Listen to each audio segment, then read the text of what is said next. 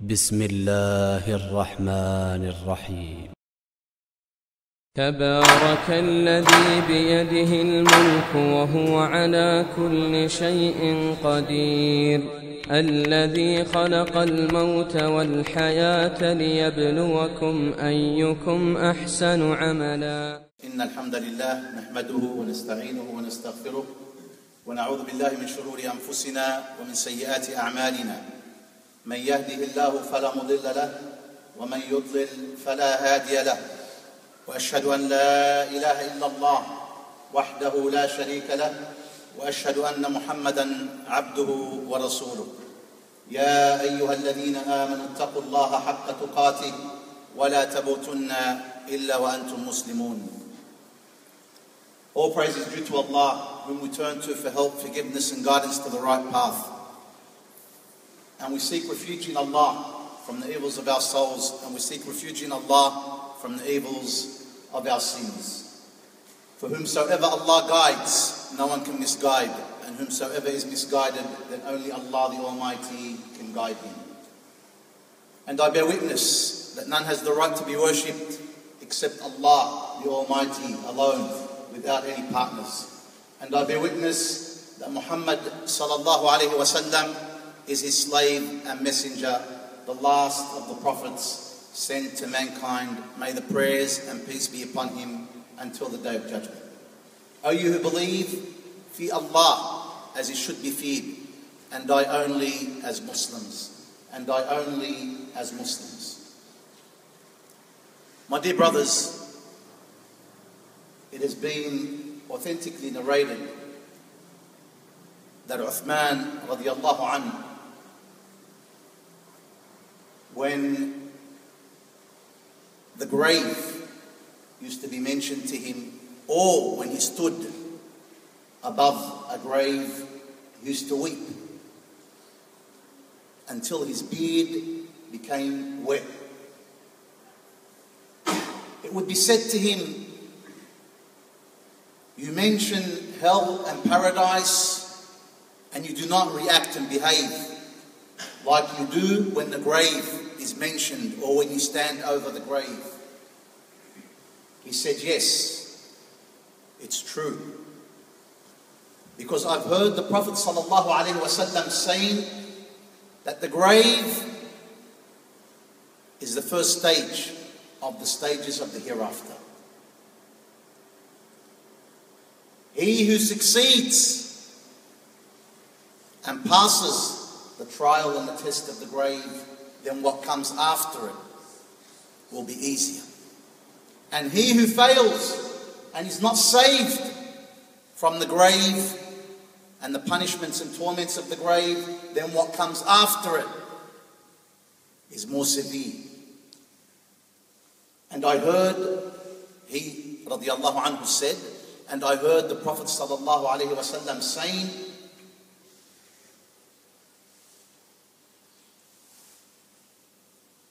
that I have seen, that whatever scene, horrible scene that I have not seen a more horrible scene than the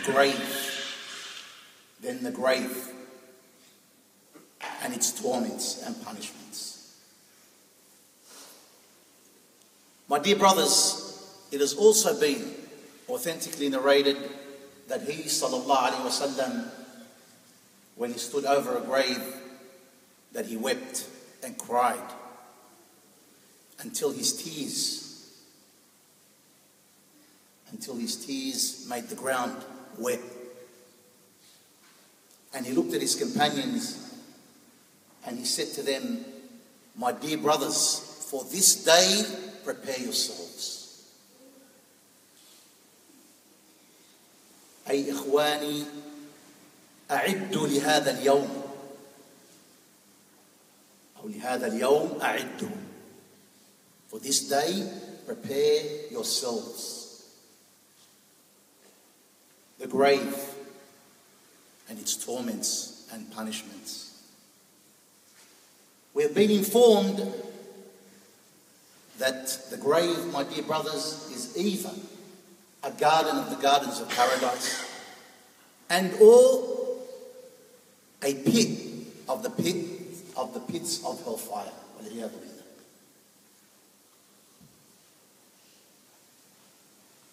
In more than one hadith, the Prophet ﷺ informs that a believer, that a person in general, will be tested and trialed in his grave.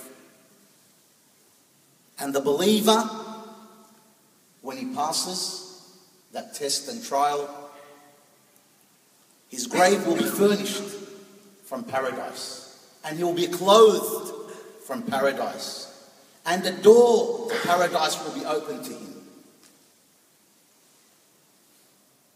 and he will smell the fragrance of paradise, and his grave will be made spacious for him as much as the eyesight can see, as far as the eyesight can see. Contrary and opposite to that,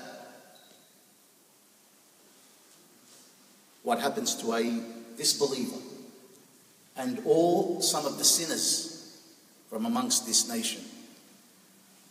We have been informed that the one who fails the test and trial of the grave, his grave will be furnished from hellfire, and he will be clothed from hellfire, and the door to hellfire will be opened to his grave, and he will smell some of its heat will enter his grave, and the bad smell will enter his grave, and his grave will be compressed to such an extent that his ribs will come together. And then he will be hit with a sledgehammer, my dear brothers, with a sledgehammer by an angel. That sledgehammer, if it were to hit a mountain, it would turn it into dust. Who can take the punishment and torments of the grave, my dear brothers? And that is why the Prophet ﷺ, on a regular basis, he himself used to seek refuge in Allah, the Almighty, from the punishments and torments of the grave. And he used to emphasize and encourage his companions to do the same. إِنَّ هَذِهِ الْأُمَّةِ تُبْتَلَى فِي قُبُورِهَا. This ummah will be tested and trialed in its graves. And he used to say, تَعَوَّذُوا بِاللَّهِ مِنْ عَذَابِ الْقَبْرِ, تَعَوَّذُوا بِاللَّهِ مِنْ عَذَابِ الْقَبْرِ. And often repeat that twice and 3 times. This ummah will be tested and trialed in its grave. Seek refuge in Allah from the punishments and torments of the grave.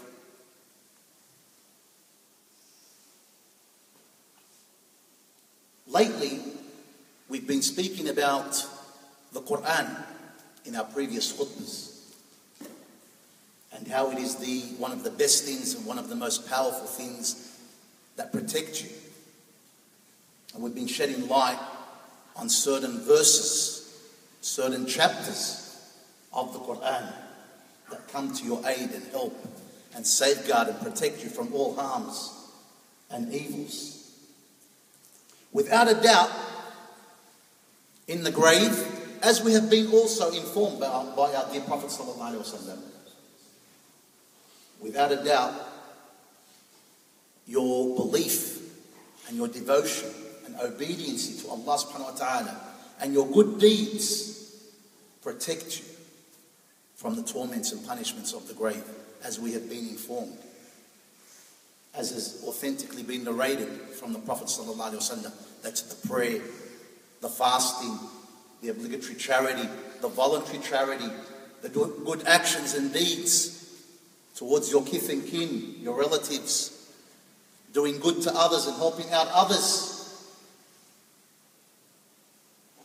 saves and safeguards and protects and shields you from the punishments of the grave. But without a doubt, as I said, one of the best things that shield and protect and save you from the punishment of the grave is this glorious book, the Quran. And we've been shedding light, as I said, on some verses and some chapters of this glorious and holy book. And today, one of the most important and powerful chapters, surahs of the Quran that protect you from the punishments of the grave is Surat Tabarak. Surat Tabarak or Surat Al-Mulk. Surat Tabarak, the blessed one, the praised one, the exalted one. Characteristic of Allah subhanahu wa ta'ala. And also Surat Al-Mulk, the owner of all this dominion, the owner of the whole universe, which is again referring to Allah's greatness and Allah's oneness in His Lordship. This surah, my dear brothers, the Prophet ﷺ says in the authentic hadith, Suratul Mulk hiya al-mani'atu min adhab al-qabr. The surah or Surah Tabarak is the preventer of a person receiving torment and punishment in his grave. It prevents its reader, the one who lives with this surah, who reads it in plentiful, who's a companion of this surah, as in another narration, as the Prophet ﷺ mentions in another narration, which we are going to mention pretty soon. It's a preventer, it's a savior, it's a safeguard and protection for you from the punishments and torments of the grave. In another hadith, the Prophet ﷺ says, Suratun min al-Quran, ma hiya illa 30 ayah. ما هي إلا 30 آية خاصمت عن صاحبها حتى أدخلته الجنة. A chapter from the Quran which is only 30 verses, as is the case in Surah Tabarak, which is only 30 verses. It came to the aid and help of its companion until it entered him paradise. And I want to highlight that word in the hadith, companion. It came to the aid and help of its companion, meaning the person who regularly reads it. Regularly reads it, of course, and understands it and implements it in his life. That's a true companion of the Quran, or of this surah. One who regularly reads it. It will only take probably not even 5 minutes of your time. It's approximately a page and a half to 2 pages. 30 verses. This beautiful chapter, the Prophet ﷺ says in another narration, that it interceded شفعت لرجل حتى أخرجته من النار وأدخلته الجنة. It interceded for a person until it took him from hellfire and entered him paradise.